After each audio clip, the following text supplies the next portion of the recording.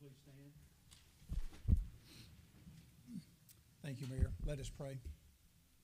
Our most gracious God and Heavenly Father, we give you thanks for this beautiful day, a day of sunshine, a day of briskness, and it reminds us that you're the creator of all things. As we close out winter and usher in spring, I pray, Lord, that we would be mindful of your will for us, your graciousness to us, and that we would seek your will in all things that we do. Thank you, Lord, for the people of this community. I pray that you continue to bless us and keep us safe. And thank you, Lord, for those who serve our city and keep things moving, keep the infrastructure going, and keep us safe from peril. As we go in this meeting tonight, Lord, I pray that we would be mindful of the wisdom you would impart upon us, and all things be pleasing to your sight. For it's in Christ's name I pray. Amen. Salute. I pledge Allegiance to the flag of the United States of America and to the republic for which it stands, one nation, under God, indivisible, with liberty and justice for all. Thank you. Be seated. Madam Clerk, would you conduct roll call? Aldridge. Here. Collins. Here. Dickerson. Here. Earhart. Here. Hamilton. Here. Henderson. Here. Wallace. Thank you. All present, 100% present, so obviously we do have a quorum. Board, you have before you, you've had through the weekend our regular minutes from our March the 5th meeting that was held, our last stated meeting. Any questions about the minutes or any comments, questions, or motions? Motion to approve. Ms. Hamilton, motion to approve. Is there a second? Second. Mr. Collins, second. Any discussion? All in favor? Aye. All opposed?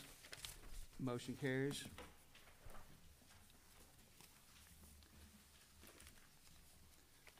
Following our agenda, we have with us tonight representative from the sports facilities companies who the board we've contracted with at your approval to study our parks and rec program, to take a market survey, a couple 100-mile radius around Olive Branch, survey our residents as well to determine where we need to be headed with our rec and competitive sports. And we're fortunate to have two of their representatives in tonight that are going to address you, give you a brief update, and take any questions from the board at this time. I believe reps will come forward, please.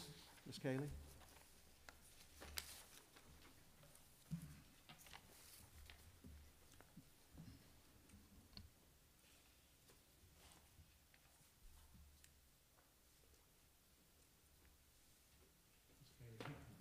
Kaylee Hinsman. Yes. I believe you can't see my presentation, I'm assuming. Sorry? Can you see my presentation? No, we cannot.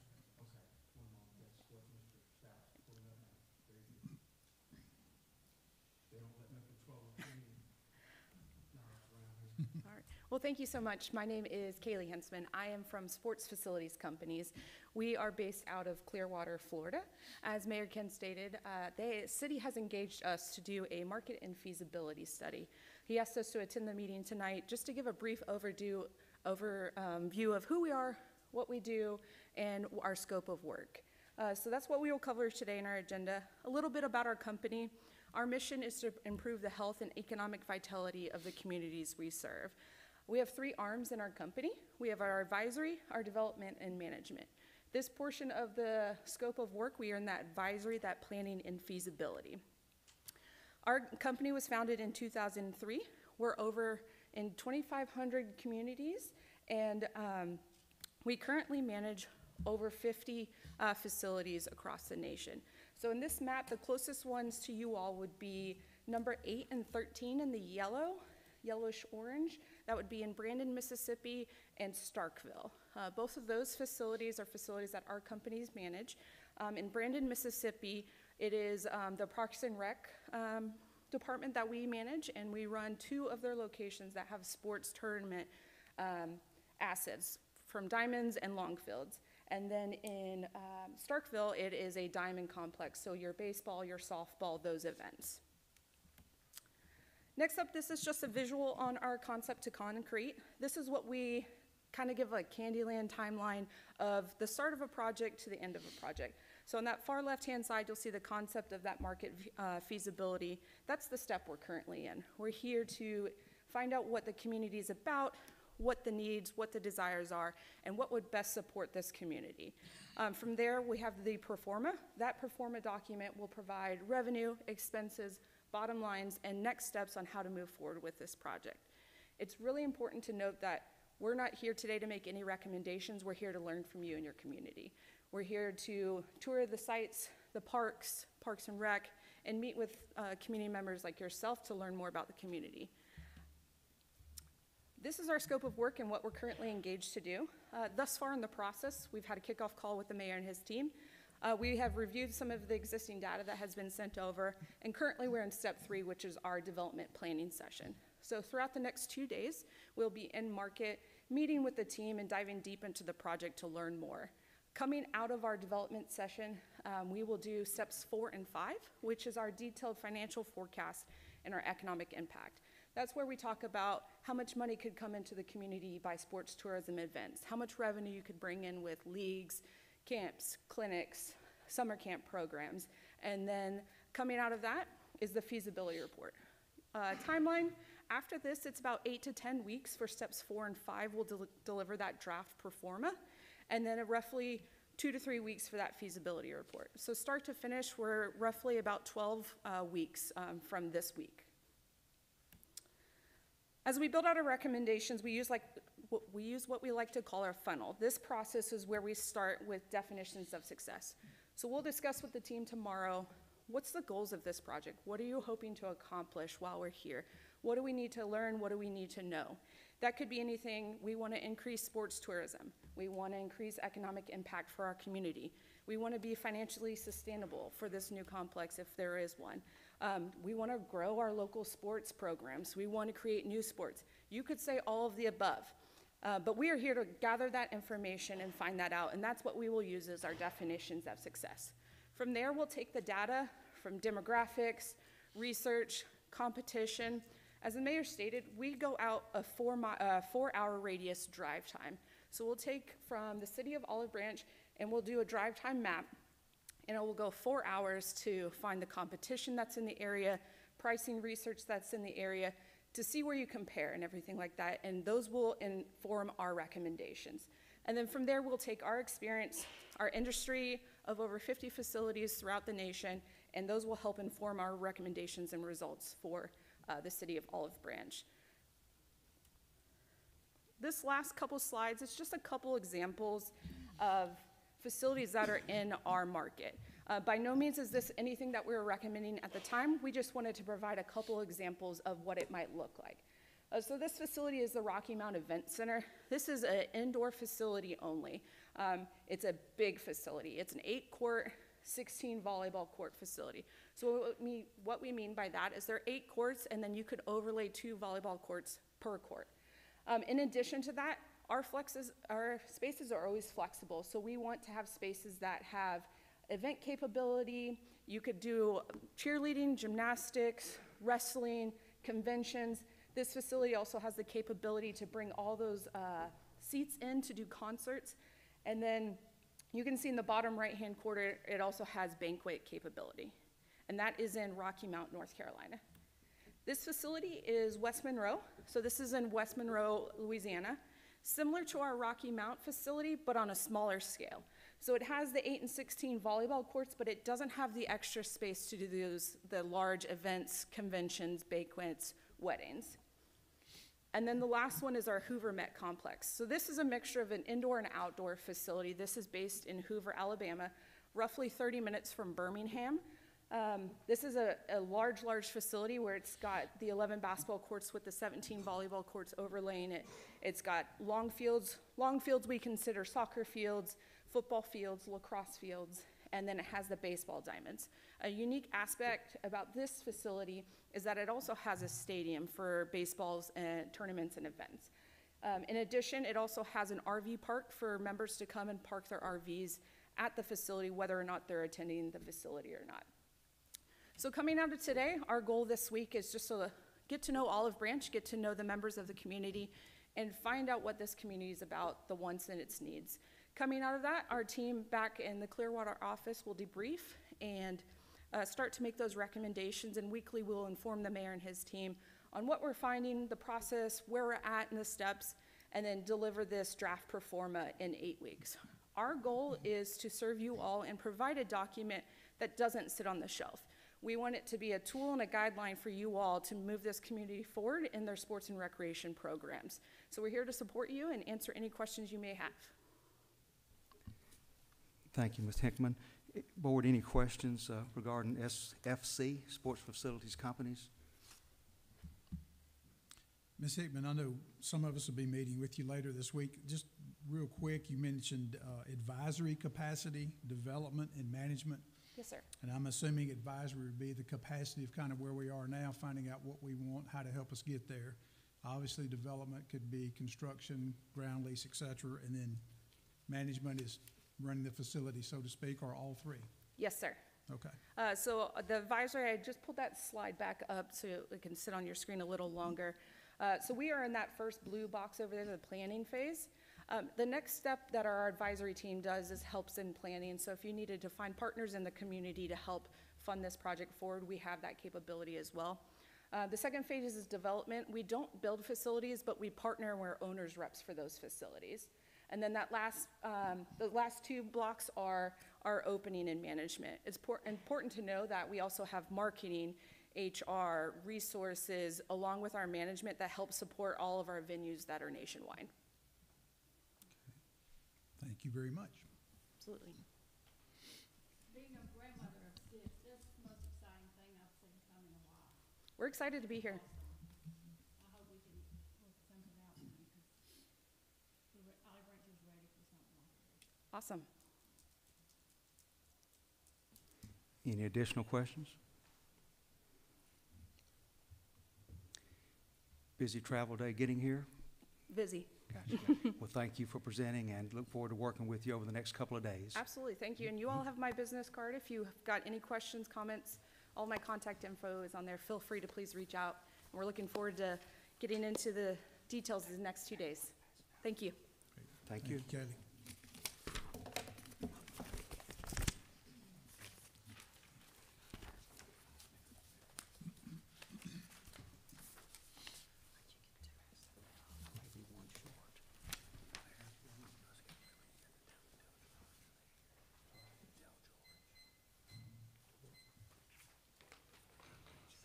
Okay, very good. Yep, thank you.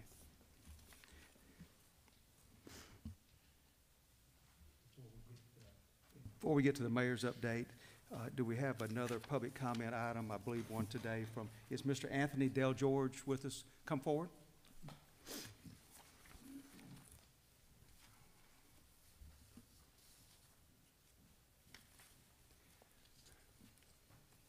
Good evening. Good evening. I think you'd like to speak with us about your neighborhood, your yard, is that correct? Yes, sir.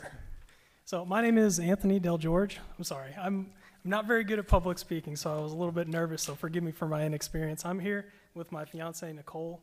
I just want to say thank you for allotting me some of this time to speak with you today.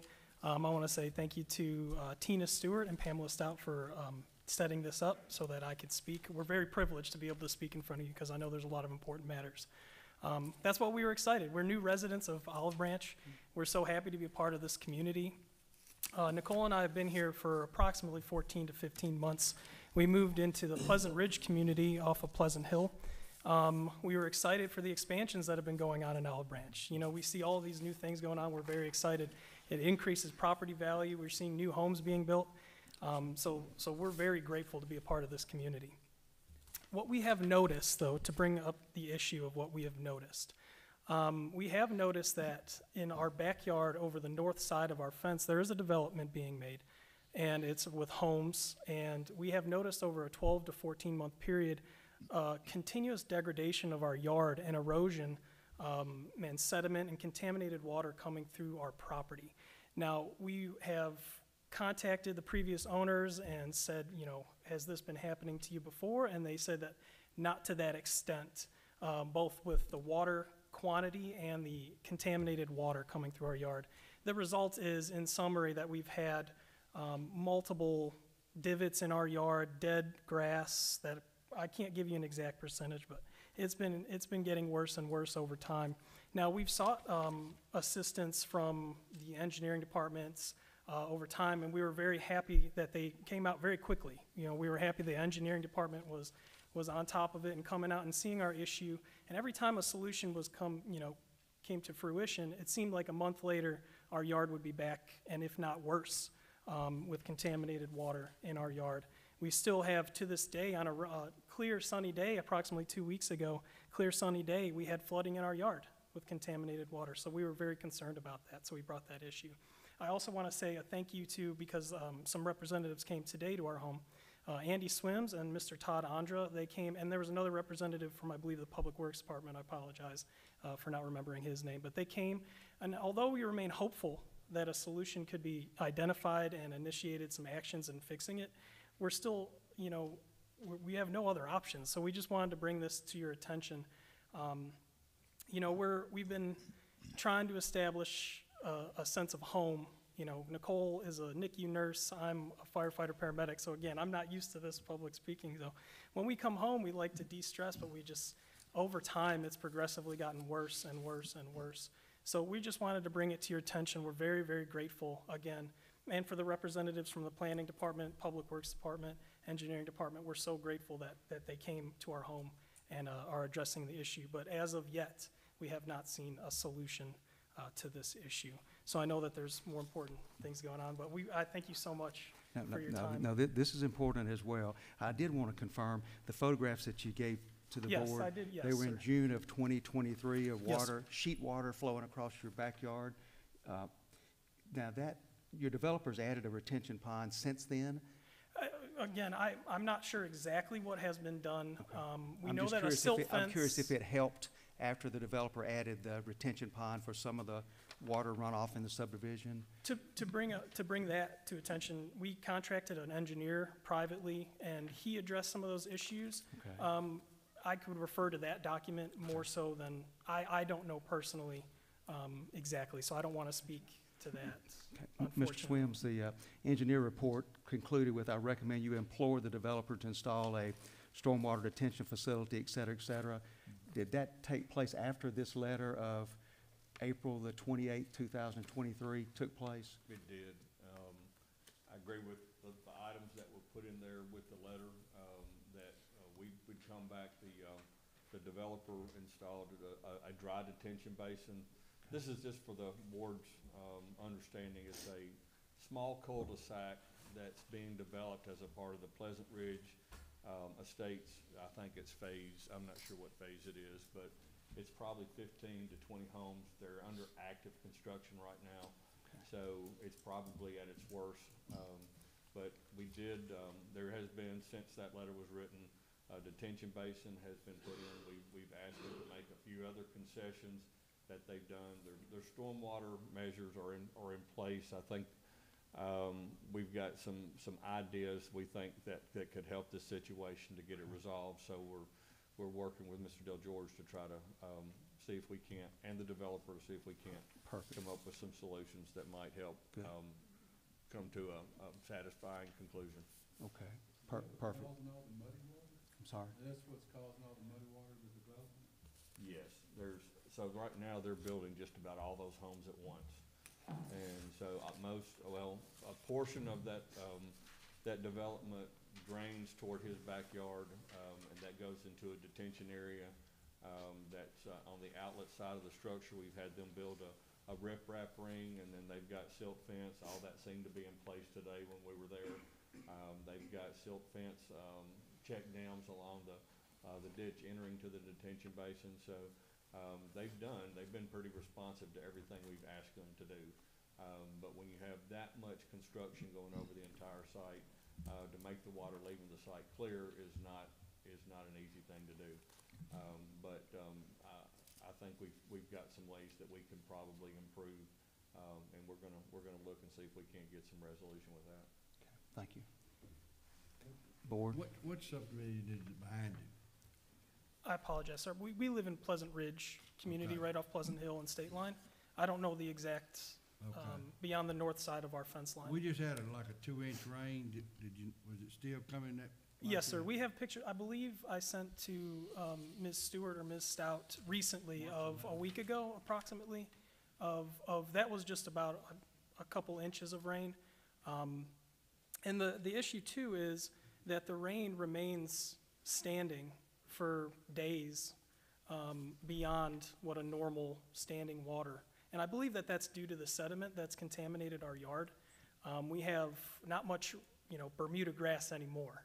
It's more so, it's just, weeds and mud that we've been dealing with. Goal is for engineering and Public Works to keep working with the developer, and this is a good report from your engineer. We'll work with them also, but it sounds like Mr. Swims has a couple ideas. Mr. Andre, anything to add? I know you were out there today as well.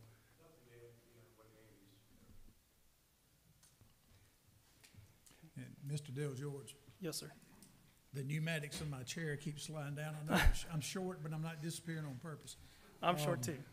We have restructured our wards, and I am now, you're in my ward in Ward 1, so I'll also Yes, sir. come take a look and then follow it with our team, because I know at some point we'll get some resolution, but we appreciate your patience and your kindness, and we will not let it go unnoticed. We'll keep working as hard as we can to rectify it for you. Yes, sir. We know y'all are busy. We understand. We get it. And like I said, we're very happy to be a part of this community. We You know shouldn't that have to the go future swimming of in this your community backyard, is very good. Well, So that's thank why you. we came We're here to glad, us. we're glad you're here. Yeah, we We'll appreciate take all it. the paramedics we can get. Is that what you said your vocation is? I'm sorry? You paramedic, is that what you said? Yeah, I'm a your- firefighter Yeah, paramedic. We'll sure take all those we can get. But thank you very much, and we'll continue working with staff and see this to a conclusion. Thank you, sir. You bet. Good day. Thank you all. Thank you. Appreciate it. Thank you. Following our agenda for mayor's update, Ms. Cook, Ms. Angela Cook.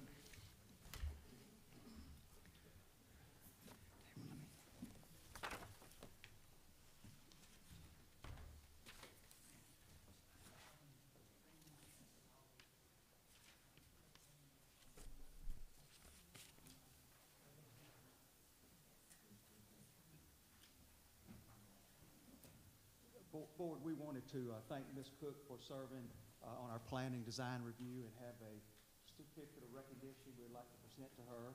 It reads, whereas Angela Cook served on the City of Olive Branch Planning Design Review Advisory Committee for a 4-year term beginning July the 10th, 2017, and whereas Angela Cook was reappointed to the City of Olive Branch Board of Adjustment, where she had served since July the 8th, 2021, and whereas Angela Cook was elected to the Board of Adjustment Vice Chair on January the 12th, 2023, and whereas over her 6.5 years, Angela Cook has had an excellent attendance and came well prepared to discuss and review applications with fellow committee and board members, and whereas Angela Cook has taken a positive, collaborative, and collegial approach in her service, which has led to sound decision-making on both the Design Review Advisory Committee and the Board of Adjustment, and is deemed to have benefited the city residents and businesses, be it therefore resolved by the Mayor and Board of Aldermen of the City of Olive Branch as follows, to wit, the contribution of Angela Cook is formally acknowledged, and the city's deep sense of appreciation for loyal and faithful service rendered to the City of Olive Branch, signed and dated this day, City of Olive Branch. Thank you very much.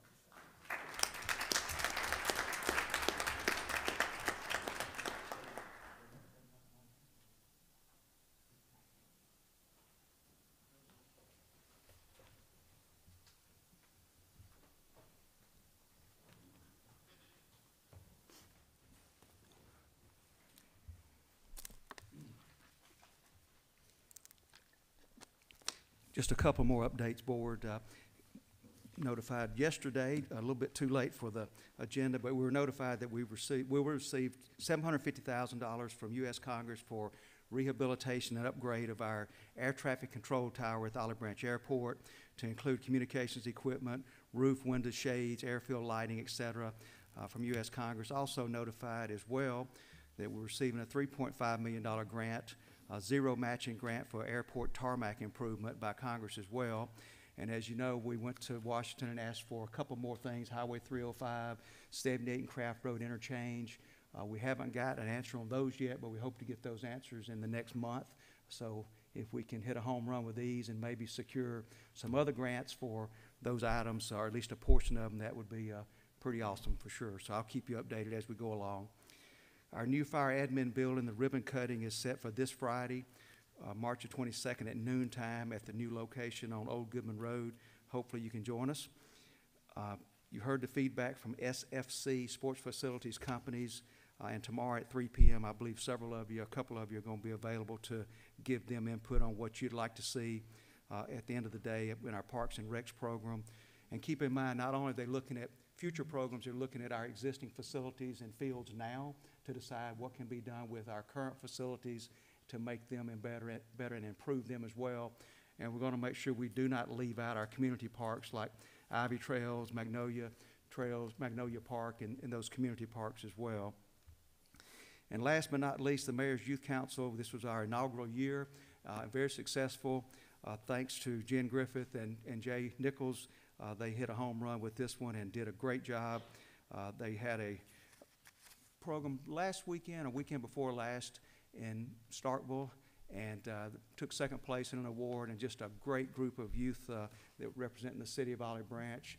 I think we had 24, 25 total, and most of them made the trip and just did a really good job representing the city. So hats off to Jen Griffith for putting the program together and Jay Nichols for assisting in that particular program, and it was a success. And on Tuesday, April the 2nd, 4:30 to 5:30 p.m. at the Wesson House, we'll send your board a calendar invite as far as their graduation program to graduate through the Mayor's Youth Council.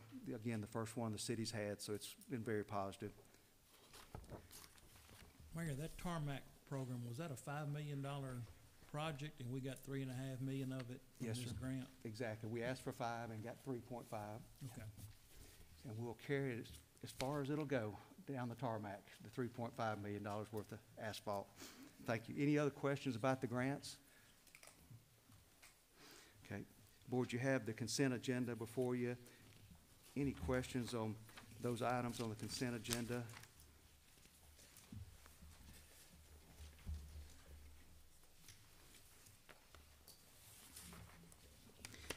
If no questions, any motions? Motion to approve. Mr. Collins' motion, Mr. Wallace second. Any discussion? All in favor? Aye. All opposed? Motion carries to approve consent agenda as is. Planning Commission, old business, consideration of an application for a zoning map amendment submitted by Tim DeGastino, W.H. Porter Consultants, on behalf of property owner Charles Allen. The request is to rezone the property from AR, agricultural residential, to R3, planned residential district, and to adopt the project text and development plan for Kirk Farms, a 691-lot, low-density, single-family residential development on 234.01 plus or minus acres, located on the northeast corner of the intersection of Highway 302 and Eastern Drive. This public hearing date was set originally for January the 16th.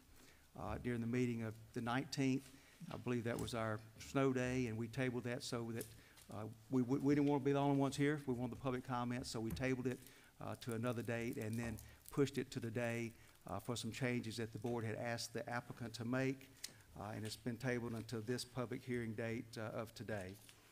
Staff report?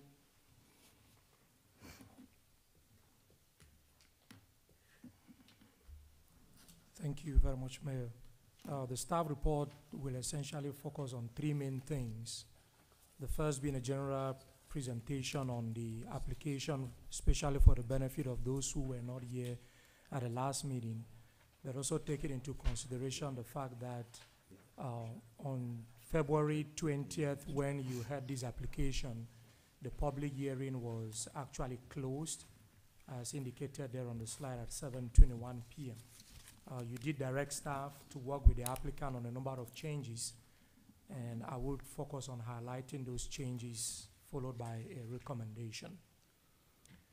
Just to highlight, the property is located north of Goodman Road, east of East. Is currently a vacant lot. It is zoned AR, Agricultural Residential District, which requires that lots should be minimum 1 acre in size. The request before you is that this property should be rezoned from AR, Agricultural Residential District, to PUD, Plan Unit Development, for the purpose of developing the Kirk Farm Single Family Residential Planned Development District. This is the general layout of the site. To the west, you have this rural estate subdivision. To the east, you have a Fox Creek subdivision. There will be one entrance off of Goodman Road lined up with that cut across the street. This will be the main spine road across the subdivision, basically Forest Hill, Irene. There will be another entrance off of Pork Lane coming into the property that will be constructed in a later phase of the subdivision. You also have a connection onto Fox Creek, which will be constructed in the first phase of the development itself. At the Planning Commission meeting, and as staff did indicate at the last meeting, the neighbors in this rural estate subdivision were opposed to any connection of these streets to the new development. As such, you have those hammerheads that are proposed to the top, and then you have the turnaround or Eastern Drive at the northeast, and then you have the other road to the south that would come in. There's a road to the south that will come in from Eastern Drive straight into this subdivision. Are you able to see is that my mouse? Okay, thank you. So this is the road to the south, which has been offset from this other street, Thompson Drive, within this subdivision to make sure that you don't have cut-throughs into the adjoining rural estate development. As I did mention, this will be developed in 16 phases, beginning from Goodman Road, extending northward. So this can be said to be like the first cluster. We begin from Goodman Road, phase 1, 2, right up to phase 11. Phase 9 will extend the side onto Pork Lane. The second cluster is in the north of Fox Creek. That will begin phase 12, and then will be developed westward and completed in phase 16 of the project. With respect to the changes that have been made since you considered this item at your meeting last month and asked the applicant to work with staff. First, the total number of lots that were initially proposed, there were 691. That has been reduced to 603. So the applicant has, or the developer has lost over, or has, eliminated over 88 lots in this development. The second is, because of that reduction in the number of lots, the proposed density, overall density of the development has reduced from 2.95 dwelling units per acre to 2.58 dwelling units per acre.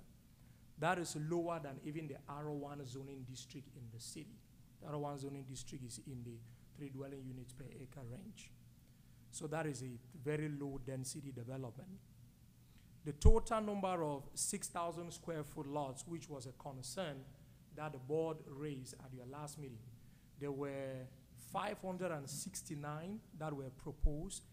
Those have been reduced to 173, just over 28% of the entire development. So initially, those small lots, the smaller size lots, 6,000 square feet, initially they comprise 82% of the development. That has been reduced to 28, just over 28%. And the total land area of the development occupied by the 6,000 square foot lots, that was 51.4%.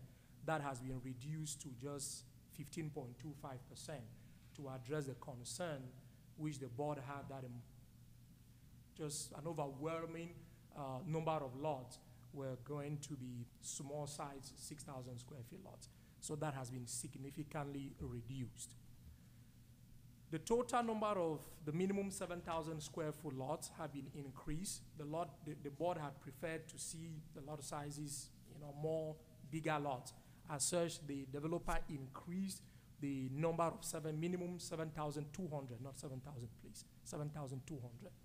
So the developer increased the minimum 7,200 square feet lots from 74 to 323. That increased the area covered by those lots from 21 to 85 acres. The total number of the minimum 10,000 square feet lots has also been increased from 48 to 107. That also increased the total area of the site occupied by those lots from 22.35 acres to over 41 acres. So that's over double the land area of the larger lots, which was the direction the board wanted this development to go. The board had also indicated that you would prefer to see the lots along Goodman Road increased in size. So initially, you only had 2 manor lots, that's a minimum 10,000 square feet lots along Goodman Road. You had 2 minimum 7,200 square feet lots, and then the rest were the 6,000 square feet lots. Along Pork Lane, you had a similar scenario with just the manor lots to the south, and then the neighborhood lots, minimum 7,200 to the north. All of that has been changed. So now across or along Old Goodman, the lot sizes have all been increased from 6,000 square feet and 7,200 square feet to minimum 10,000 square feet lots. And then along Pork Lane, right up to the common open space area, all the neighborhood lots that you had there have all been eliminated. All you have there now are the largest lots. The manor lots minimum 10,000 square feet.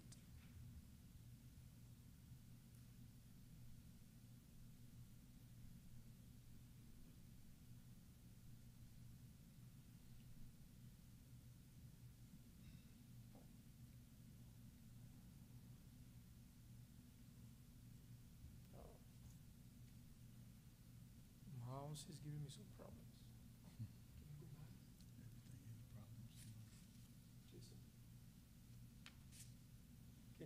Jason, can you go back, please?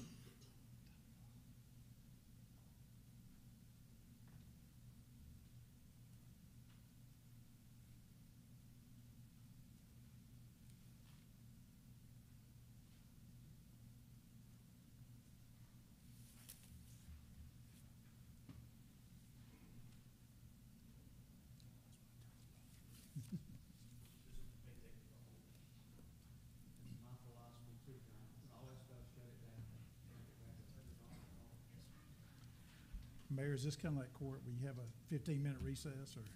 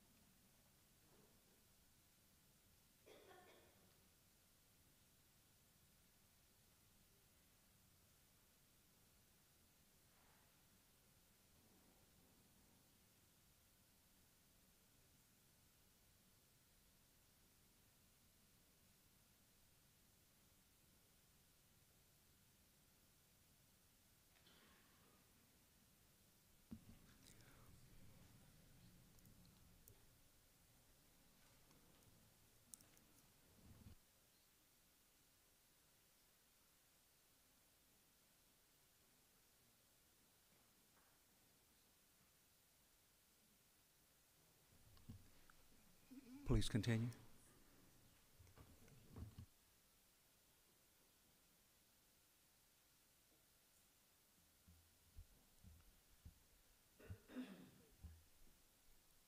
With these changes in the total number of lots, different types of lots that are proposed, those changes also affect the number of houses of different sizes that you're going to have in this particular subdivision.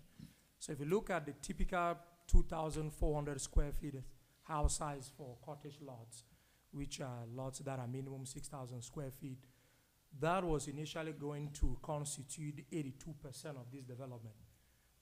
The revision, revision, that has been decreased to 28%. And then the neighborhood lots, house size, effective house size of over 2,550 square feet, that was going to constitute 10.71% of the development. It is now being increased to 28%. And then your largest house size, that is minimum 2,800 square feet. That includes both heated and the unheated areas of the house. Total footprint. Total footprint, Okay. yes, sir. So the minimum 2,800 square feet, that has been increased from 9.65% of the development to a minimum 17.70% of this Kirk Farm PD. Another issue that the board raised at the last meeting had to do with the cemetery on the property, how many cemeteries were there, what plan the developer had as far as those cemeteries are concerned. An environmental phase 2 study was conducted by the developer, and it was determined from that study that there is a marked cemetery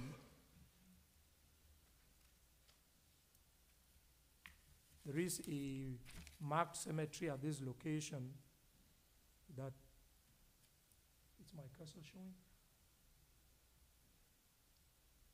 Are you able to see my laser pointer? So there's a cemetery at this location, and then there is an unmarked cemetery just to the west where you have that pocket park. The marked cemetery there is this wall, see the pictures at the bottom of the screen.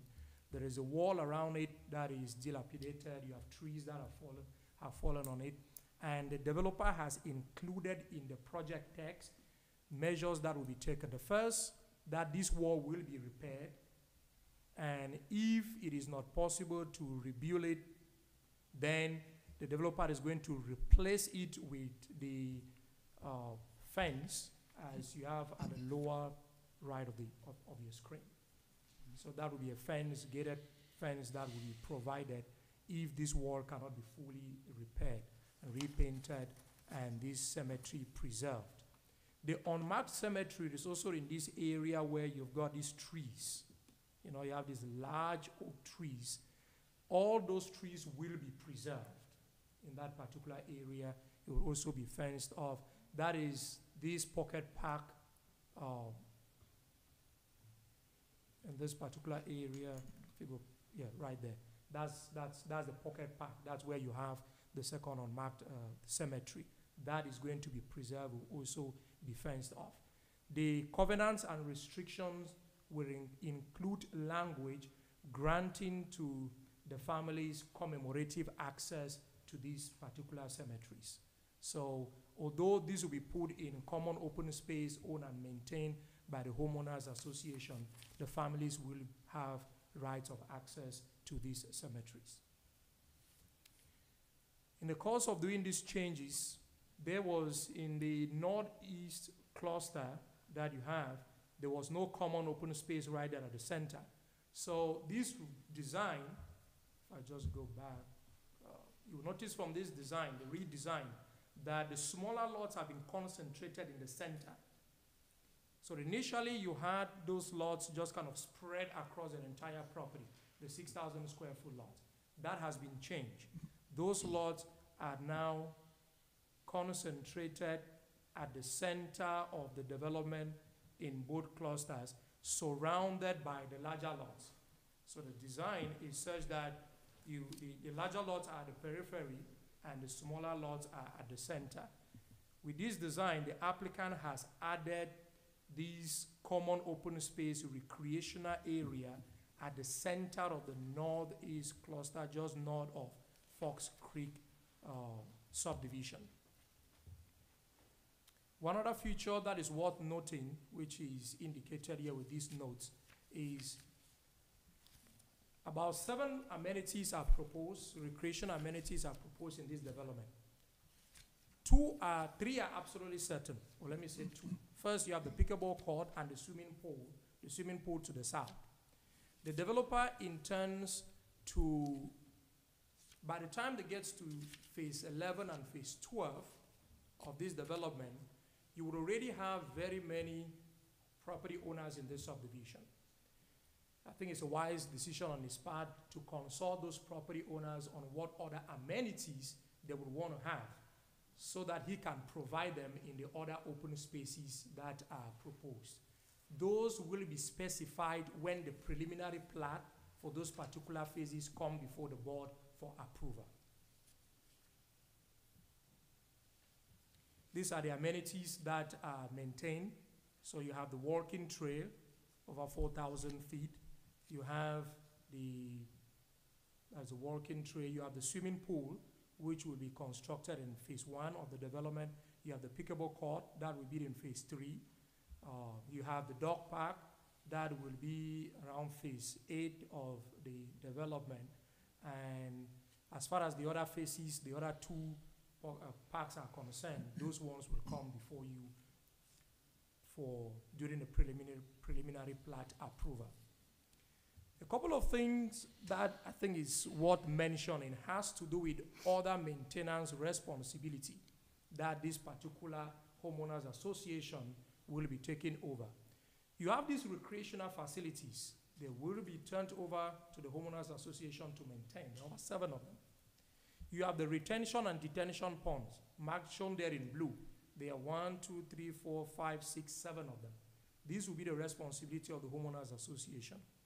You have the roundabouts and medians. Their entire Fox Creek, Forest Hill, Irene is designed as a boulevard with median in the middle of the road. The common practice in the city has been to put these medians as a responsibility for the homeowners association to maintain. You have the roundabout. There are 3 of them that are proposed. The very first roundabout from Goodman Road will have a water fountain feature for the neighborhood. All of these will be the responsibility of the homeowners association to maintain. You also have the greenway at the north and in between the development. The greenway areas to the north, the developer proposes to plant more trees in those particular areas. This will also become the responsibility of the homeowners association. You have the streetscape in the front of the property. So you have the main monument, the monument at the bottom, design shown there at the bottom. That will be the entrance from both Goodman Road and Polk Lane.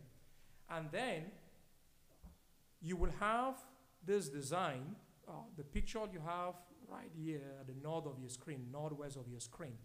That is current construction by D.R. Horton on Villages at South Branch. That's currently under construction. That's basically exactly what they are proposing, or to some extent, in this particular development. So you will have a line of trees. You have the first line of trees as shown there. You have those 3 trees with the landscaping. You have the crossberg fence. You have a row of staggered evergreen trees. And then the very first lot on the side will have a no see-through fence. All these streetscapes and entrance features will also become the maintenance responsibility of the homeowners association. What this means in financial terms is if the developer keeps reducing the number of lots, then the homeowners association will have to charge each property owner there more money in order to provide sufficient finances to maintain all of this infrastructure. It is wise, and if the homeowners association cannot maintain all of this because they don't have the money, then these will just become an eyesore to the community. They will not be maintained. They will become, dilapidated and become a significant problem to the community. So it is best to at least with the number of lots that has been proposed, per the calculations that the developer has made, this will provide sufficient amount of funds to maintain all these amenities. The rezoning criteria, staff mentioned this last time. I'll quickly run through this. As I did mention, the property is currently zone AR district. Most other developments adjoining this property have over the years been changed from agricultural residential to suburban neighborhood. Fox Creek, Braeburn, Laurelbrook, Center Hill Plantation, all of those have been changed from agricultural residential to suburban single-family residential development, which aligns with both the lot sizes and the character of the development that the applicant is proposing. The future land use map also designates the site as suburban neighborhood, which satisfies the public need requirement. The applicant has incorporated all the conditions that the Planning Commission recommended approval subject to. All these conditions have been incorporated into the project text. That is why you have them all these strike through. They've all been removed because they have been included in the project text. After the Planning Commission meeting, there were these two conditions that staff added. The first one requiring that the applicant will contribute, work with the city engineer and the city attorney in coming out with a shared funding agreement with respect to the provision of sewer to for this particular development, and any changes that the Board of Aldermen may require will have to be made and included in the project text that will be provided by the applicant for the city's records. Consequently, the recommendation before you is to consider that the character of the neighborhood has changed from agricultural and rural estate to a predominantly single-family suburban residential development, and that the future land use map in the city's comprehensive plan 2040, which articulates the city's land use public needs, designates the property as suburban residential, which the proposed development aligns with. Secondly, the Planning Commission at its December 12, 2023 meeting unanimously recommended approval of this particular subdivision or PD, and all the conditions of approval have been incorporated into the project text. Third, the changes that the board wanted the applicant to make, those changes have been made and incorporated into the project text, which now significantly meets the criteria for per developments in the city and enhance the overall quality of the proposed development. Therefore, staff recommends that the board take two actions. First, approve the rezoning of the subject property from AR agricultural residential to PUD planned unit development, and two, approve the associated project text and preliminary development plan for Kirk Farm subject to these three conditions. The first being that all development responsibility shall be those of the applicant or the developer, not of the city of Olive Branch. The second, that the developer would work with the city engineer and the city attorney in coming out with the agreement for provision of sewer for this particular development based on the principle of rough proportionality. And lastly, any changes that the board may require should be made by the applicant, submitted to staff for the records before a preliminary plat for phase 1 is submitted for Planning Commission's consideration. That concludes staff's presentation. Thank you. Mr. Song, just for clarification, I think the application and the staff report indicate that the rezoning would be from AR to R3, not PUD, which for purposes of the project text itself may be a distinction without a difference. For purposes of the ordinance and the zoning map, it would be a difference between PUD and R3. That's accurate. Okay. That's accurate. Thank you, Mr. Song. And so the developer, listening to the board's input at the last meeting, reduced by 88 lots. Is that what I'm understanding? Yes, sir. Board, do you have any questions regarding the staff report? Mayor, I'd like to make a comment. Believe that our planning staff did an excellent job working with the developers to bring up a much more desirable plan. I appreciate from all of y'all. Thank you, staff. Any questions on the report? I'll echo that same thought. It's a much better presentation, and I'll bring up the same point I brought up last time. There's, every week on social media, somebody's asking for a grocery store on the east side of town. You're never gonna get a grocery store on the east side of town if you don't have any houses and rooftops over there. This is a excellent development to get that started over on that side of town. Thanks, Mr. Dixon, thank you. Song, I did have a question, please, for clarification. I have no problem at all with what's presented. I did have a question of building materials. Should that be addressed during the preliminary phase, i.e., 16-inch centers, material of brick, et cetera, or should we do that now? I think the applicant committed verbally for the minutes. It's included in the minutes. That's what I thought. The application before you, the project, the rezoning and the project text, these essentially address zoning and subdivision issues. Correct. The building material is a building code issue. It will be wise to leave it out of the project text itself because it's not a zoning issue. Okay. But it has been included in the minutes of the board. From our and the prior applicant meeting. did consent to that. From the prior meeting, correct? From the prior Yes. meeting, yes, sir. Okay. I think just to add on to what the song mentioned right there, I think as to the percentage of brick composition, that is a matter that the board from time to time has addressed in a project text.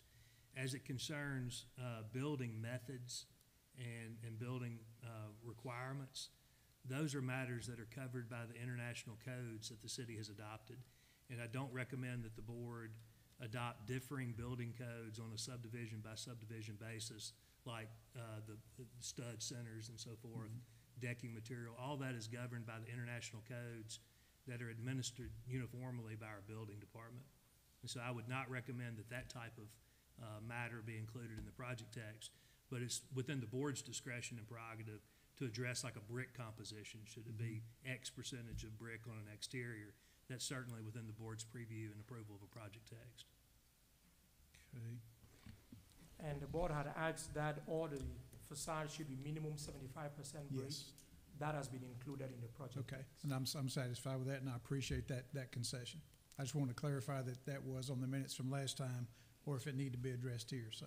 All right, thank you. If it's in the text, nothing was approved at the last meeting. Right. So the minutes of the last meeting don't reflect any approval. Right. If reflected in the project text that's before the board tonight, then if that project text were approved, then it would be approved by the board.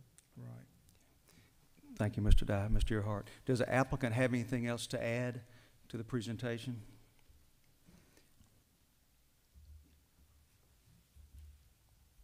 How y'all doing? Henry Porter, W.H. Porter, 6055 Primacy Parkway, Memphis, Tennessee, 38119. Look, we really appreciate working with y'all. We've tried to incorporate as many recommendations from staff, from y'all as we can, and frankly, we really think that it's always been kind of our intent to create something that's an asset to y'all, and we really feel like that's what we've done here. But if y'all have any questions for us, we'd be more than willing to answer them. Thank you. Any questions for the applicant, for Mr. Porter? From the board? Mayor, if there's no board question, I had just one. I was looking at the boundary survey in the document. Is there any remaining issue on that western end where it would join the Pope Lane right-of-way? I know we've been researching on that one, try to Okay. figure it out, and we've reached out to staff. Okay. I think it's been cleared up by now that it was bought with the right-of-way. I believe I'm that's sorry? what it was. I believe it was cleared up now that it was bought with the widening of Polk. Okay. You think that there's not a remaining gap between the eastern edge of the Polk Lane right-of-way and the I believe western so. edge of the subject Yeah. property? Okay. Thank you, Mr. Porter. Any questions from the board for Mr. Porter? Just a reminder, please use our microphones if you have one. Make sure it's on green when you're speaking. Any questions from the applicant or for the applicant? I don't have a question, but all the concerns I had, y'all have addressed, and I appreciate that, through the planning department and stuff. So it looks like a good plan to me now. I appreciate y'all making the changes. Thank you. Thank you, Mr. Collins. Mr. Porter, at the last hearing, we had actually closed public comments, but I want to make sure that we've heard people that need to be heard and want to be heard. So if you are a proponent, if you're for this development, and you'd like to come forward as a resident or a citizen, you're for this development, please come forward. And when you come forward, I ask you to do a couple things. State your name and address into the microphone, and the little blue cards on the table behind the lectern, if you will, complete that and give it to the clerk to your left when you leave. All right, yes, sir. My name is Tim Leggett, and I was here last time, living 7339 Polk Lane. And I want to thank all of y'all for working with these guys to get a good subdivision going in. We've been worried about, something that was going to be a nightmare, and between you guys working with them, it looks like it's going to be okay. And our lot, well, we got 3 acres. When you go into the new subdivision off of Polk Lane, I'll have like 5 houses. Their backyards will butt up to our property. So we have to worry about like 5 or 6 families coming into our yard. And I'm glad to see y'all kept the bigger houses there, because that way you got more of a chance of somebody taking care of their stuff. But again, I just want to say thanks that y'all did y'all's part to give us a decent area. Well, thank So, you. That should serve as a good buffer, what you're speaking of, so All right, a good buffer between their property and yours. Thank you. Anyone else for this development? You want to speak on behalf of it? Hearing none or seeing none. Anyone opposed to this development? Come forward, please. Good evening. Hi there, I am Laura Grisham, 7380 Pleasant Drive, and I've been here through all the different meetings and with the meetings that we've had with the developer, and I want to thank the board for extending all the different questions and concerns for our neighborhood, because we've been there for a very long time. I want to thank the people who are developing the neighborhood, that they have really come to the table and made sure that we were all heard in all the different things that we were concerned with, so thank you all. Awesome, thank you. We enjoy success stories, absolutely. Anyone would like to speak in opposition? You're not in favor of this development, not in favor of this application?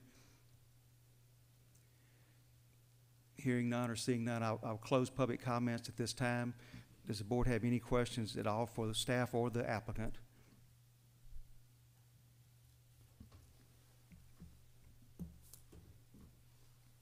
Mayor, I will tender a motion to approve recommending from AR to PUD, subject to our guideline provided by our planning department, with one addition, if I might, that it be recorded in the project text to have the exterior materials of brick or stone to be a minimum of 75%. Motion before the board for. And just for clarification, the rezoning would be from AR to R3. Okay. R3. Is that right, Mr. Earhart? I Motion had- from I had you AR. backwards on that, so I apologize. Right. Yes. So From AR to R3, Okay. and with one additional item, one additional requirement that 75% would be brick or, Brick or stone, Stone. hard surface material. I think we're there, Brick or but I want to stone. make sure, okay. Thank you. Is there a second to the motion on the table? Second by Mr. Collins. Any discussion? All in favor? All opposed? Motion carries. Approved as presented with the exception of the change. Thank you for everyone who showed up tonight and the other night to give us input.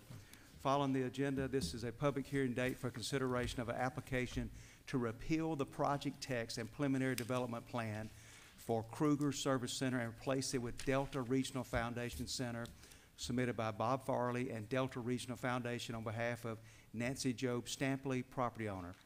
The request is to establish a charitable bingo facility on 5.77 plus or minus acres located on the east side of Highway 178, approximately 1/4 mile north of Newcraft Road, the address of 7268 Highway 178 within the C4 Planned Commercial Zoning District. A public hearing date was set for this particular date on February the 20th. Staff report, please. Yes, sir. As you can see on your first slide, the subject property is just under 6 acres in size, and we're located on the northeast side of Highway 178 and we're between Old Craft Road and New Craft Road intersections.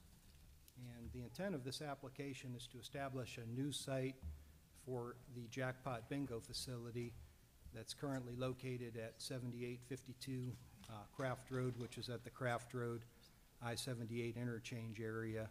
And they would be vacating that site and building a new facility on the subject property, and that's what this project text does, is it essentially keeps the zoning as C4 but trades out one project text for another one.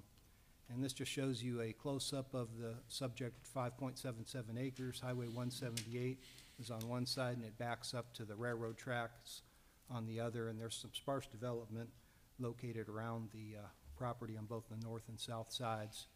What you can see on the left-hand side of your screen is the existing preliminary development plan, and it's a project text for a development called Kruger Service Center, and the Board of Aldermen approved that on January 4th of 2022.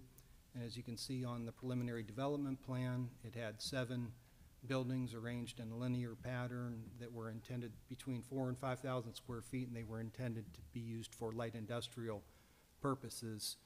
And the proposed project text and preliminary development plan, the plan is shown on the right-hand side. It's for the Delta Regional Foundation, and they add to the uses that were permissible under the Kruger project text a use called civic, fraternal, charitable gaming, bingo parlor, and other charitable activities. The buildings are consolidated into one 14,000 square foot building, and again, the intent would be to relocate the bingo facility to this location in the new building. When we evaluate our changes in the C4 zone, we use 4 different criteria that are shown up on your screen. The first criteria deals with the character of the community in light of the quality of construction proposed and the architectural compatibility of the proposed development with surrounding development. So the initial application that came in shows the elevations of the proposed building, and they had a brick facade shown on the Highway 178 side. And you can see some wainscot, brick wainscot down the sides and rear of the building, and the rest of the building's metal is the primary material. And that generally aligned with what was shown in the Kruger Center for those 7 industrial buildings. Now, since that meeting, to try to address a condition that was added by the Planning Commission, the applicants upgraded these elevations to what you see on the screen. So you still have the full brick facade along the Highway 178 side. They did expand these windows a little bit, which improves the look from Highway 178. They maintained the wainscot along both sides and rear of the building, but they added windows along each side of the building, as well as some brick columns extending. So they did improve. This again was the original one that came in with the application back in December, and then you can see the improved version. That's the current proposal before you tonight. Criteria number 2 deals with the traffic conditions in the area. We're on Highway 178 in an area where MDOT would control the driveway permit that would be granted, as well as whether there would be a need for any type of acceleration or deceleration lane, whether that would be warranted. If you recall, when we looked at this at the time of preliminary plat, there was some discussion whether or not that would be required, and ultimately those conditions deferred over to MDOT, who's the permitting authority on that issue. As far as our public utility facilities, we do have central water and sewer utilities that are available in the vicinity of the subject property, and other matters with regard to public health, safety, and welfare. We don't view that this would create any hazard to those items. We'll have all of our plan reviews and inspections done by city inspection staff from planning, engineering, building, and fire departments to ensure that all appropriate codes are enforced. This would be a sprinkled building due to the fact that it's over 10,000 square feet in size. Our Planning Commission reviewed this request at its February 13th, 2024 meeting, and upon finding that the proposal met the requirements of the zoning ordinance with respect to those 4 criteria in C4, they did by unanimous 6-0 margin pass a motion recommending repeal of the Kruger Service Center project text and preliminary development plan, and for approval, a replacement with the Delta Regional Foundation Center project text and preliminary development plan. And then they did make it subject to the applicant applying full brick treatment around all four sides of the building. So rather than do that, the applicant, in an attempt to move in the direction that the Planning Commission requested, offers this as an alternative, and from the staff's perspective, it does still seem to meet the general architecture in the area, so staff would recommend that the board would approve Planning Commission's recommendation with this modified elevations as part of the project text. That concludes the staff presentation. I believe I saw Mr. Lang in the audience, and Ms. Stout is here, who was the architect on the project. Thank you, Mr. Gambone. Does the board have any questions regarding the staff report?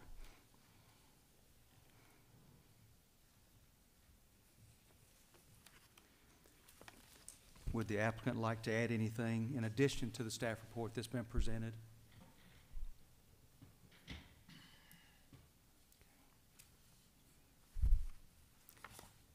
This is a public hearing. If you're here on behalf of this application, you're in favor of it and would like to rise and speak in favor of it, come forward.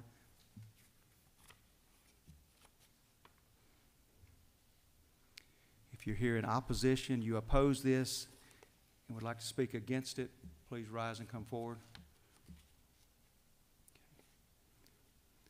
Seeing none, public comments are closed. Any additional questions from board or staff, excuse me, or motions? Mayor, let me make a comment. This Delta Regional Foundation that operates this has been an excellent partner with us on many projects, charitable projects across the city, and been a real asset to them. And I know they're in a position, the building they're in is a rental building, that if the building got sold, they had a very limited time to get out. So this is an opportunity to them to go ahead and build a building that they will own and be able to maintain their presence in the city.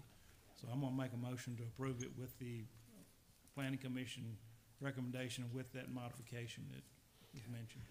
Thank you, Mr. Dixon. I second your thanks to Delta Regional. I know Mr. Lang is here, and charitable donations can be made anywhere in the state, and we thank you for making them in the city of Olive Branch and being a good partner with us and the Community Foundation of North Mississippi. So you have made a motion for approval. Mr. Dixon, is there a second? Sorry. Mr. Wallace, second. I'm sorry. Ms. Aldridge, my apologies. I saw you lean back and heard her. Ms. Aldridge, second the motion. Mr. Dixon made the motion.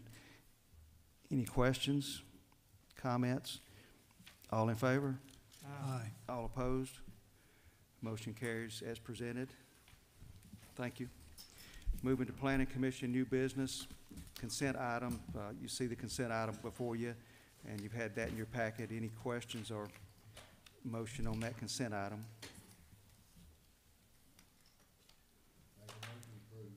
Alderman at Large Collins, motion to approve. Is there a second? Second, Ms. Henderson. All in favor? Aye. All opposed? Motion carries on consent item. Item number 2, new business, consideration of application for a final plat for Robinson Crossing Subdivision, Section H, submitted by Joe Frank Lauderdale on behalf of Pleasant Hill Land and Development property owner. The request is to divide 7.32 plus or minus acres into 9 lots with 2 common open spaces. The subject property is zoned PUD Planned Unit Development District and is located on the south side of Church Road, north of Parish Row East. Staff report. Yes, sir, you may recognize this project. This preliminary plat was approved by the Board of Aldermen back in April 18th of 2023, and this is a final plat to follow up on that preliminary plat application.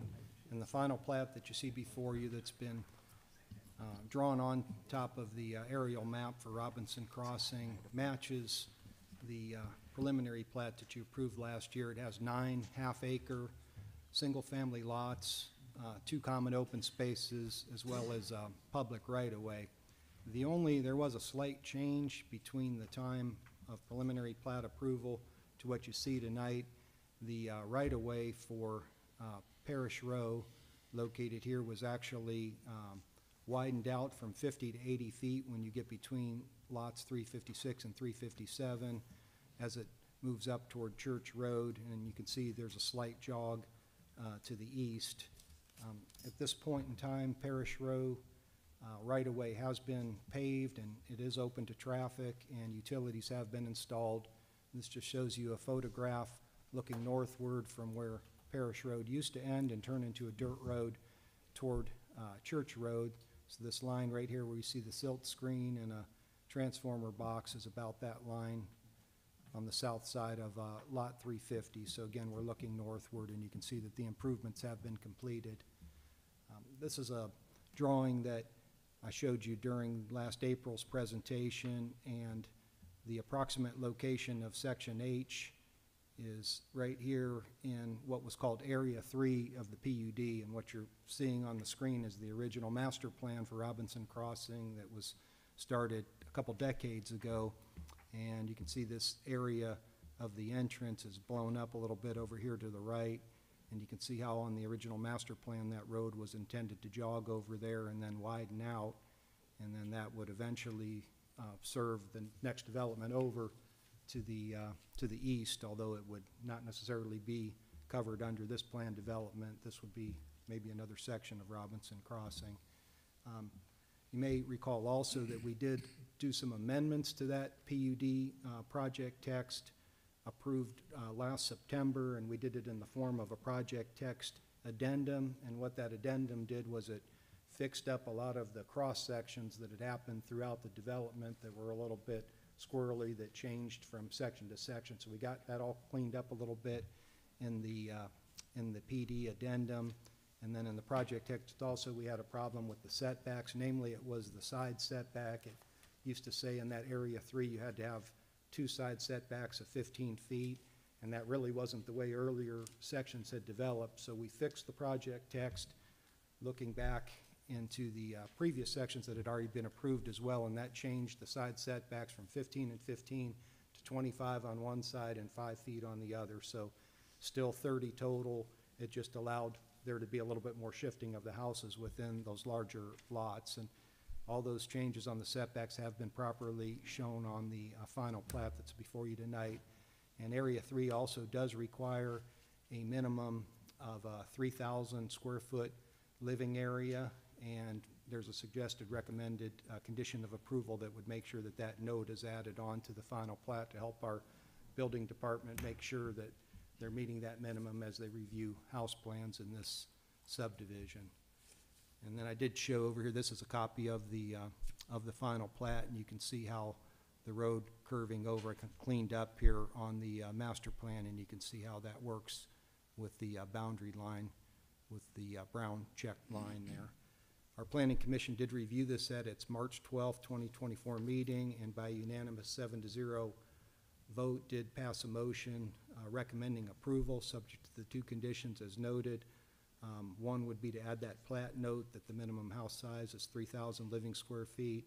And then secondly, we want to make sure that our CCRs get recorded concurrently with the final plat. And that concludes the staff presentation. Thank you, Mr. Gamble. Any questions, board, regarding the presentation?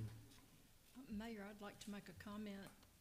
I think our planning department's done an excellent job in aligning this subdivision up, getting the streets lined up, the intersections lined up. I drove through there yesterday. It's really going to finish out to be a very nice subdivision, very, very well done. So I think our planning departments do credit for that as well.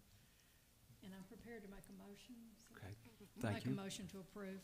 Motion for approval from Alderwoman Hamilton. Is there a second?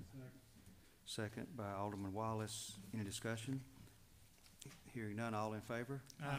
All opposed, motion carries. Thank you, planning and engineering, the staff that worked on that report and that entire subdivision.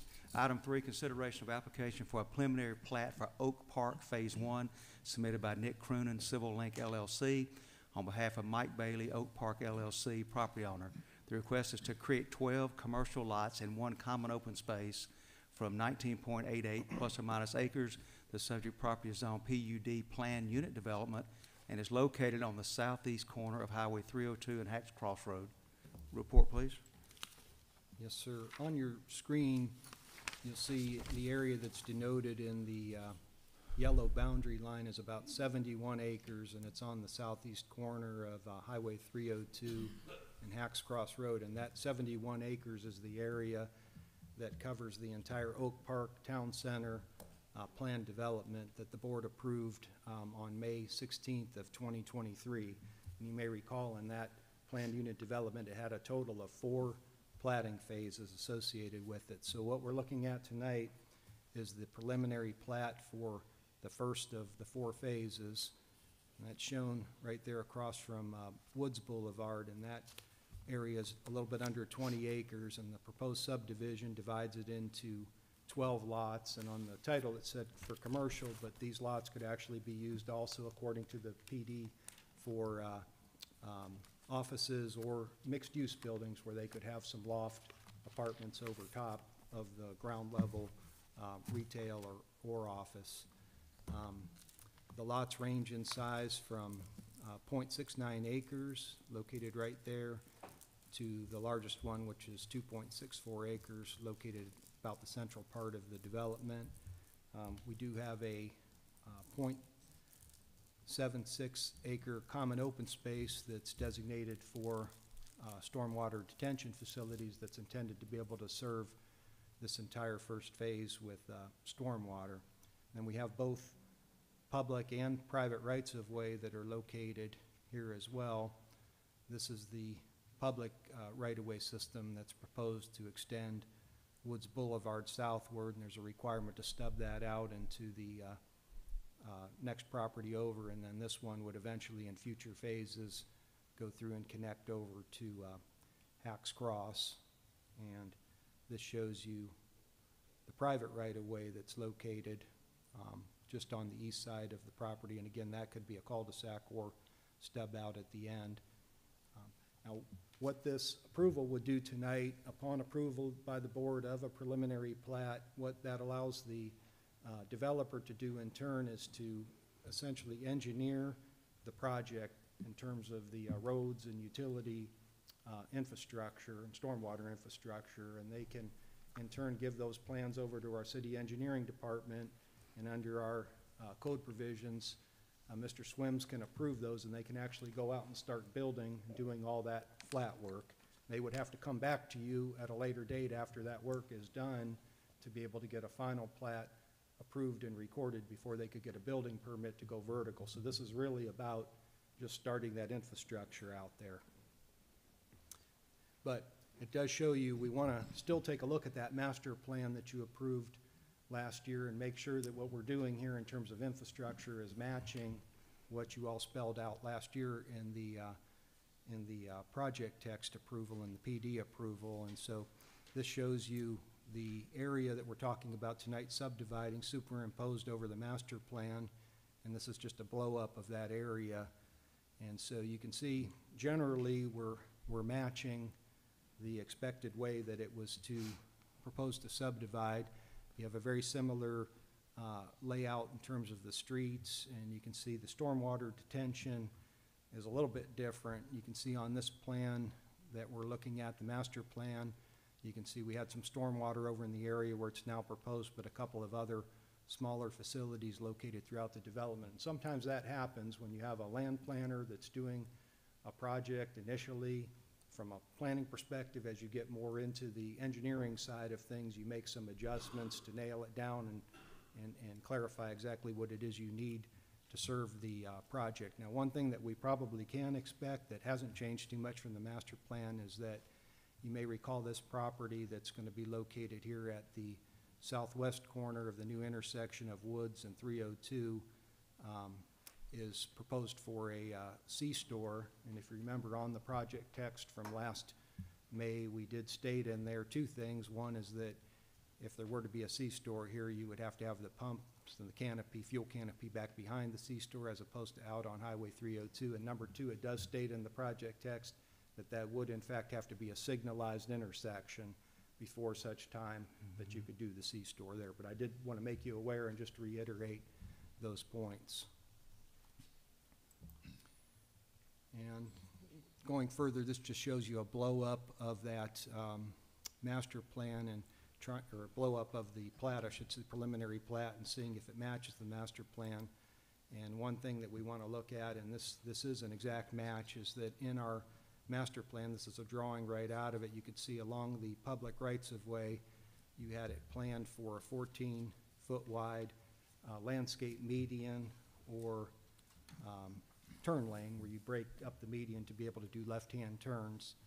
And you see these areas shown in green. It doesn't show up too well on the slide, but those are all areas where you have these medians that are planned. And so the way that this is proposed to be done through a planning perspective is these are in public rights-of-way, but they're landscape easements within that public right-of-way that would be dedicated over to a property owners association that would be formed for the Oak Park development. So what that would mean is that rather than our Parks Department or Public Works Department being responsible for maintaining those landscape islands, that would be something that would be done by the private sector and through that private association. And so you have a note here on the plat, which you can't read, but that's basically what the note says, is that those landscape easements would be recorded in favor of that property owners association for the purpose of providing those landscape medians. And then here we have the common open space area, again for the detention pond, and we have some language on the plat that basically states that that land would be dedicated straight to that property owners association for ownership and maintenance, with its purpose being for stormwater detention. And so we also have this area of this map was one again from the master plan, and this shows you in the gold area what was proposed to be the public rights of way, and these would be the streets that would be pretty much through streets through the project, and then private rights of way would be the areas that kind of begin and end within the bounds of that project. So this is a 50-foot private right of way that you can see reflected on the master plan and then also on the plat. And now here you don't see any type of medians. For landscape, you just have basically two cross-section here. You can see you have the two travel lanes, and then you do have landscaping along the side, and in this case you could have the buildings right up to the back of the sidewalk.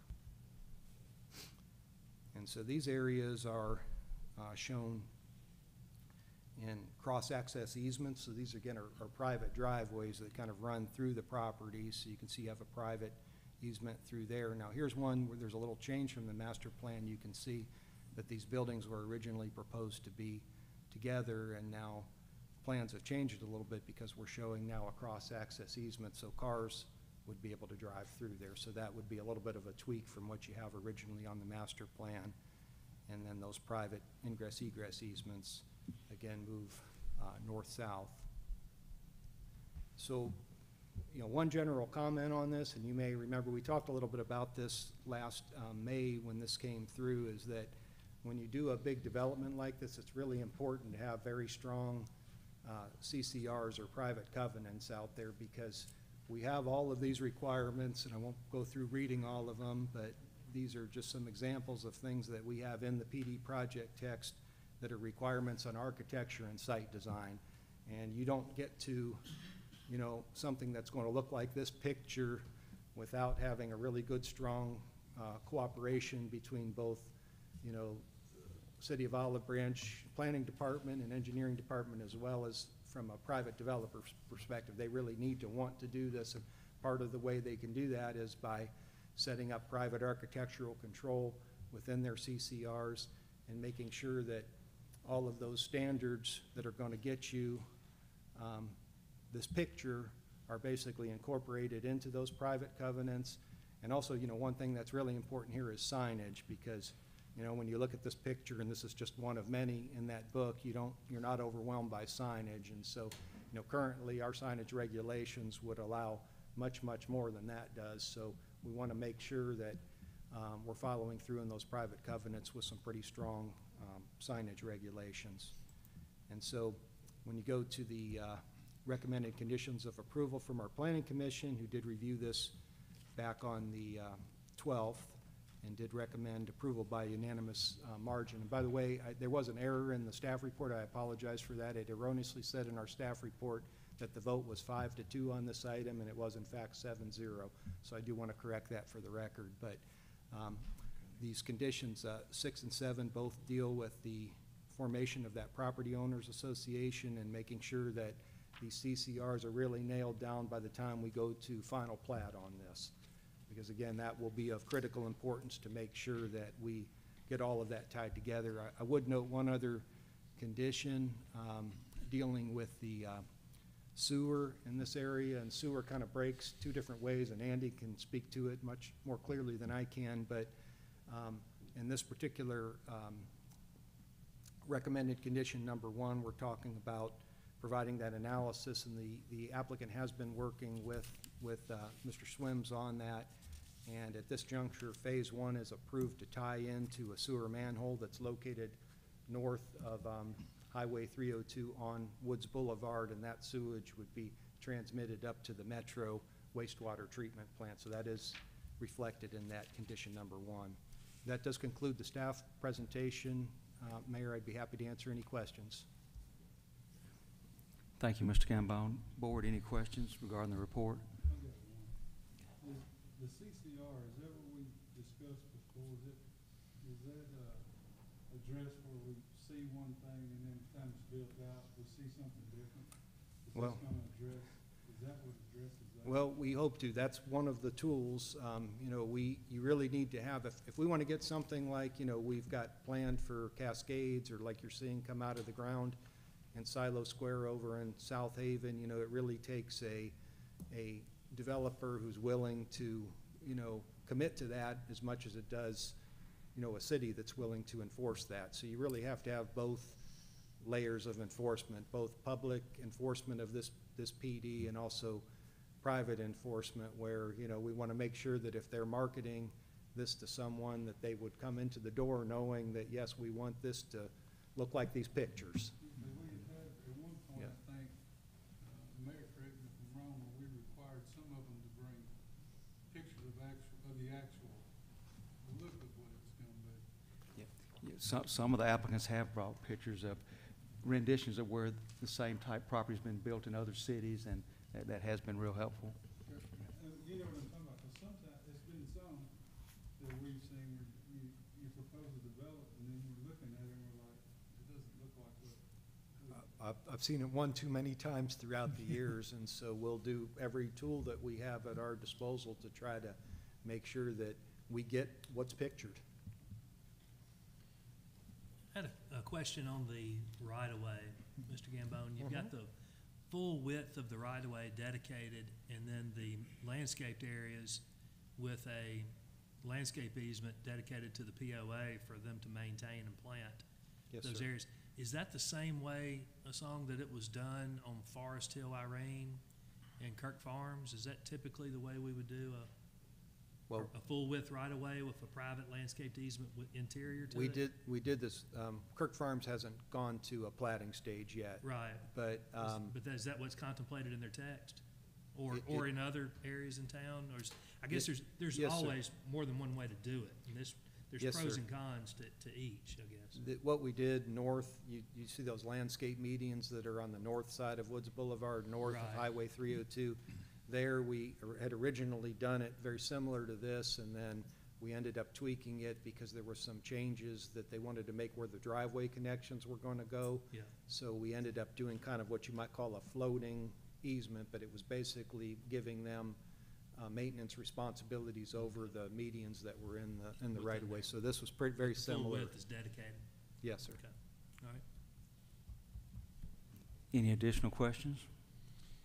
I did have one. This may be, Mr. Swims, your area of expertise. If there is a traffic signal that comes to Woods Boulevard for the convenience store, obviously that's at the will and pleasure, if you will, and design of MDOT. Will they have to approve that before anything can go in the C-store? Yes, sir. That mean any approval for a signal is going to have a warrant signal analysis done at that intersection. They'll have to show that there's adequate traffic, I guess, to warrant it. So that would come first. And who will bear the expense of that signal at some point, the developer? If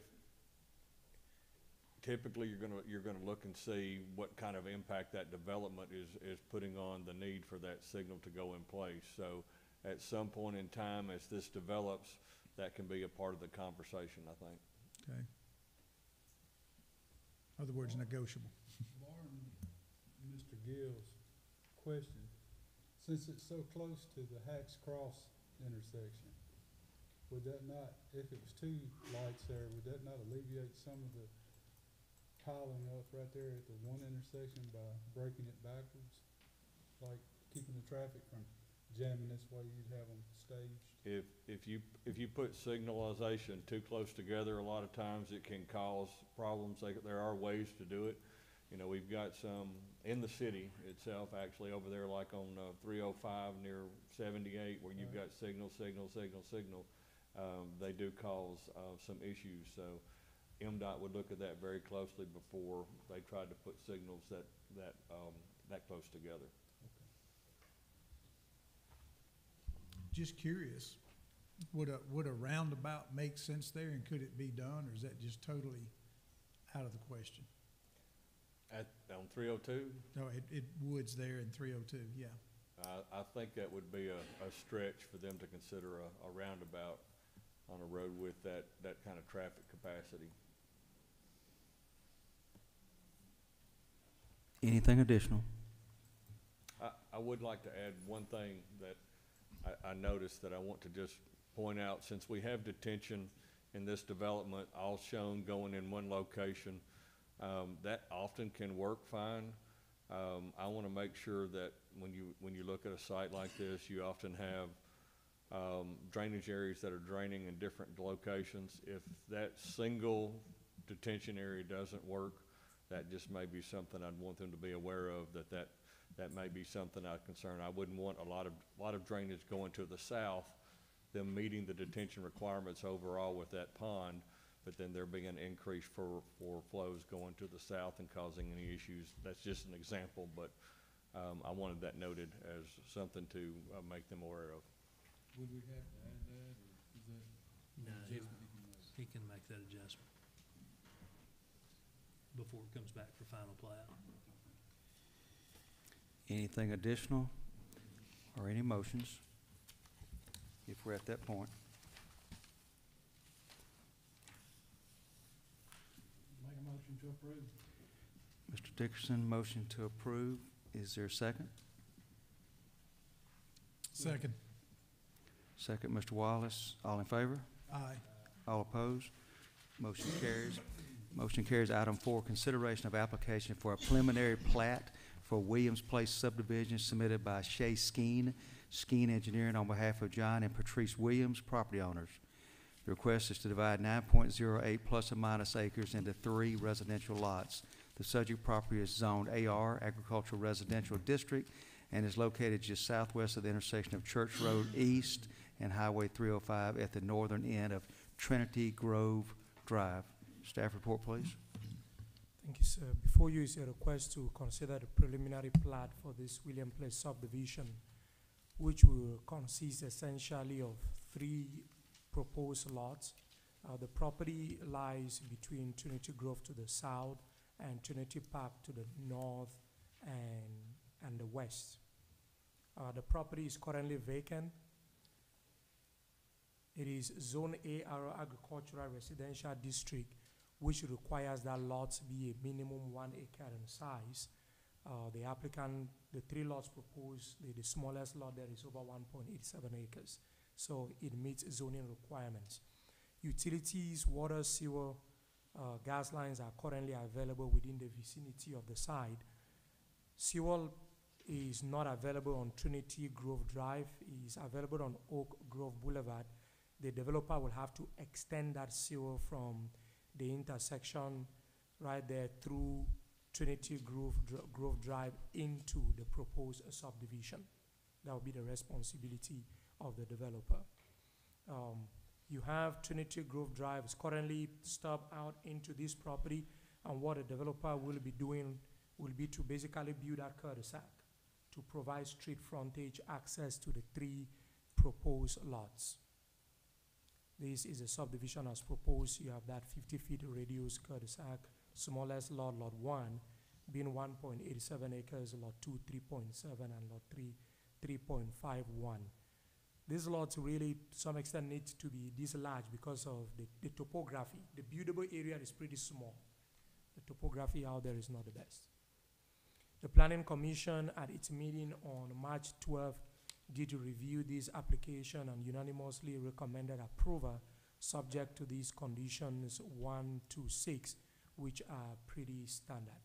The next application that will have to be submitted by the developer will be the civil set of construction plans as indicated there on condition number 4 for review and approval by the city engineer.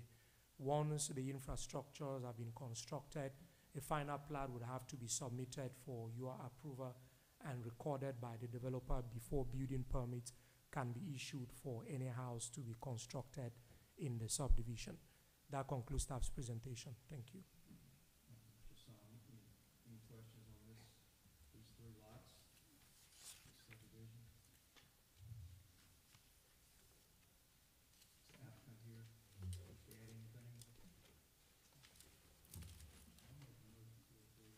Motion to approve by Alderman Wallace. Is there a second? Second by Alderman at-large Collins. Any discussion? All in favor? Aye. All opposed? Motion carries. Old business consideration of bids open February the 26th, 2024 for Ivy Trails Playground. Alderman Hamilton, I see you jumping out of your seat. It's taken a few years, hasn't it? We've got that. I'm very happy. Who wants to give us an update on those? I'll take that one. And Board, you have a memo in your packet for this. You had a bid from Struthers, that is, as noted in your packet, recommended for rejection, and that is required by state law.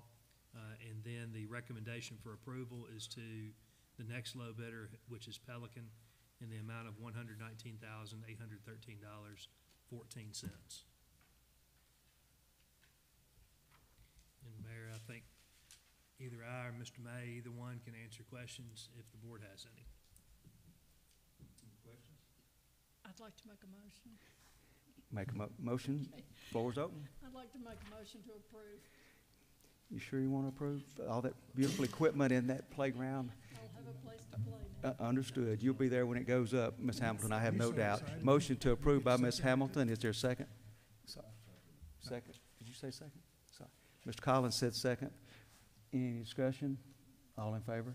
Aye. All opposed? Thank y'all. Motion carries. That's going to be an awesome ad. Item 2, consideration of bids open March 11th, 2024 for Preservation Treatments Project. Mr. Swims? As the board would recall, last year we tried to do pavement preservation. We ended up rejecting the bids. We did it again this year, but we made several modifications, I think, that made it more attractive. We still only got one contractor this year, and it was Vance Brothers, but they came in with better prices, so we stay within our budget, I think, with what we're trying to do. So I'm excited about that. I think that's going to be great. That's going to allow us to go and do micro seal and double micro seal on a few of our roads. And if y'all recall, the roads that we were considering was Highway 178 within the city limits that the city maintains, College Road from 305 going westbound to the city limits, and Old Goodman Road going from east 302 to west 302. Those are the roads that we're going to be doing as a part of this project. So we're recommending Vance Brothers with this bid of $1,351,240, and if the board chooses to move forward with it. And if approved, anticipated start time for that? Approximate? We're waiting to hear from them in a few weeks. We should know more certain, but I think it would be for certain in the summer, spring or summer. So not too far down the road. Gotcha. We would push and hope for spring, but we understand they've got a schedule as well. Any questions on this preservation? 178, is that through from city limits to city limits? No, it goes from the overpass at 302 and goes south to just south of Public Works in that area. So that's the area that we'll be doing the micro seal on. The state picks up after that. That's right. The part that's not maintained by the state, that the city maintains. Motion to approve by Mr. Wallace. Is there a second? Second by Ms. Henderson. All in favor? Aye. All opposed? Motion carries. Consideration of bids open March 11th, 2024 for Pleasant Hill Road Widening Project North. Mr. Swims? Yes, sir, we got two bids on this particular project. This is north of 302. It's where we're trying to widen it out, basically from just north of Windstone to north of Pleasant Hill Elementary. So it was a fairly easy project for us to widen out. Several sections had been widened out through there. We got good bids. Phillips Contracting came in with the lowest and best bid that we're recommending, with a base bid of $828,534.50. They also had an alternate bid, which was to add the actual sidewalk onto the project for $93,840. And so we're recommending that we go with both. They both came in below our engineer's estimate, which was something we haven't seen a lot of. And so we're recommending going with both the base bid and the alternate bid with Phillips Contracting.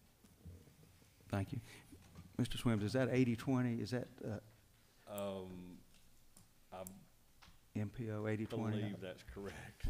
It's not MPO. I think it was a straight state appropriation and a capped Okay. amount, and anything over that, I think, is the city's Okay. We've got, yeah, responsibility. lump sum. Thank you. Okay. Any questions?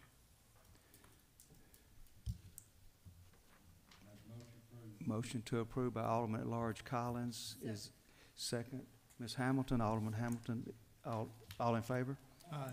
All opposed? Motion carries. New business, consideration of recommendation to approve a contract amendment with Neil Schaefer Incorporated in the amount of $7,050, increasing the contract amount from $135,725 to $142,775 for professional engineering services to provide modifications for the transfer of MWCI grant funds from East Area Project 3 to the Lick Creek Interceptor Sewer Project. Andy? We've got actually items 1 and 2, but this first item that's on here, they're both related to each other. So we're taking the MCWI funding that we had set aside for the East Area Project 3 and moving it to the Lick Creek Interceptor Sewer Project, which is ready to go. So we're asking to pay the consultant $7,050 to make all the modifications necessary for it. Thank you. Any questions or motions? Mr. Collins, motion. Is there a second? Second. Second. Mr. Earhart, all in favor? All opposed? Motion carries. Item 2, consideration of recommendation to approve MCWI sub-award agreement modification number 1 on MDEQ agreement number 118-2-CW-5.5, transferring MWCI grant funds from East Area Project 3 water and sewer annex areas to the Lick Creek Interceptor Sewer Project for the awarded amount of $918,993.49. And as I mentioned, this is a part of the same thing.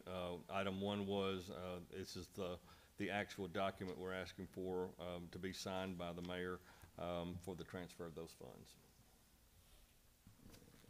Thank you. Questions or motions? Mr. Dickerson, motion. Second, Mr. Collins, all in favor? Aye.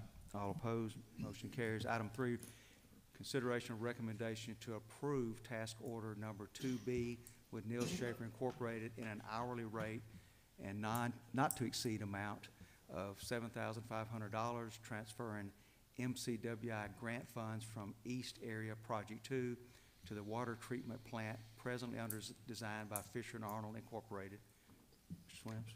This is very similar to the first 2 items, except this would be taking the MCWI funding that we currently have for East Area Project 2 and moving it to the water treatment plant that we're trying to do at the Craft Road water tower.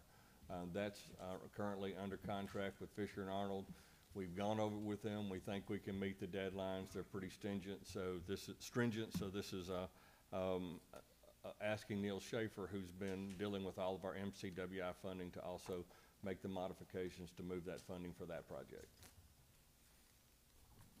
And Thank you. I will mention too that this one does not have the sub-award modification yet that the first one did. We'll bring that to you soon. Okay, thank you. Did I hear a motion? Mr. Wallace made a motion. Is there a second? Second. Second, Ms. Hamilton. All in favor? Aye. All opposed? Motion carries.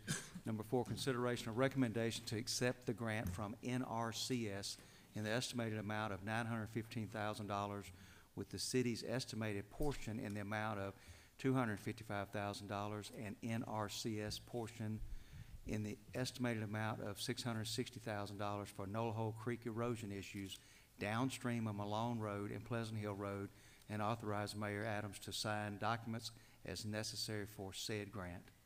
And Mayor, just one point of clarification, the agenda has itself, the paper agenda has been corrected to reflect that this would be an application for the grant, not an acceptance of the grant. Thank you. So that if there is a motion, it'd be to complete the application for the grant. That's right. Mr. Collins, motion. Is there a second? Who's that? Aldridge. Ms. Aldridge, second. All in favor? Aye. All opposed? Motion carries. Is there a motion to leave regular session with the intentions of going into executive session to discuss items 1 through 9? So moved. Motion by Mr. Earhart, second by Mr. Wallace. All in favor? All opposed? Motion carries. Is there a motion to go in executive session with the intention of discussing personnel matter in the fire department, personnel matters in the gas maintenance department, personnel matter in the park department, personnel matter in the police department, personnel matter in the street department, personnel matter in the water billing department, personnel matter in the water maintenance department, economic development discussion, and acquisition, disposition of property for utility easements and county Nell Road right-of-way. Is there a motion to go in executive session for those 9 items? Ms. Henderson, motion. Second was Mr. Wallace. All in favor? All opposed? We are in executive session.